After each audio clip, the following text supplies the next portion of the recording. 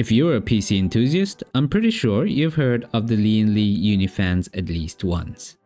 These were the pioneers of sleek design with side lighting, enhancing aesthetics. And I've seen plenty of YouTubers using them, including Jace2Sons. But the price? They cost more than some good AIOs and PSUs just for a 3-pack. So if you're installing 6 to 9 fans in your build, they'll quickly eat up your budget. But today, I think I've found a better alternative for half the price. The Gamdias Aeolus P2-1203 ARGB fans. Before we start, I'll just say that this video is not sponsored, nor do I have any affiliation with the company.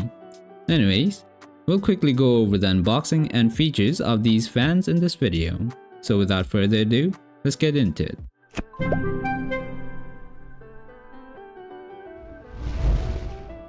Opening it up, we have some documents on the top and a small box beneath. This box includes all the screws, including the long ones for mounting to a radiator. There are also cables for daisy chaining, along with an optional SATA power cable for the lighting. Finally, a tube of lubricant is included for when you swap the fan blades, which we'll come back to later. Next, we have the fans with standard fan blades that intake air from the front. Additionally, you also get 3 reverse fan blades that intake air from the back and exhaust from the front. And that's all we have in the box. The fans feel premium, especially the sides, which have dual infinity mirrors with ARGB lights that really up your aesthetic game. Now, setting up the fan is super easy. All you have to do is align the holes on the sides and snap them together like this. The tenons on each end can be easily removed by just twisting and pulling them off.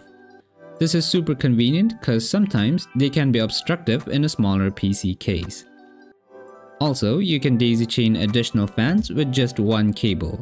And yes, it works for both the fans and the ARGB lighting. Now up to this point, they're close to or almost identical to the Lee & Lee Unifans. However, what the Aeolus P2 adds is the swappable fan blade feature. You can easily push out the fan blade, add some lubricant which comes with the fans, and push the reverse fan blades in with a simple press.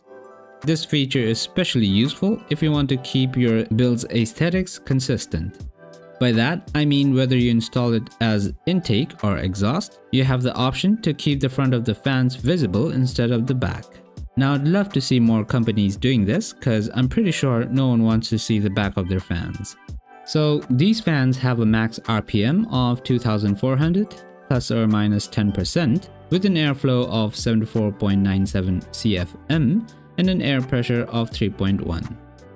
I've been using this for more than a month now and I just love them. I really think they're worth the money, but of course it'll depend on your preference.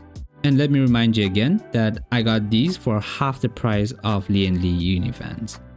Now I'm not advocating that you buy these fans, because honestly there are even cheaper alternatives that is more than enough. I just hope this video was informative and that it helps you make better decisions. That's it for my video, so have a great day and I'll see you in the next video.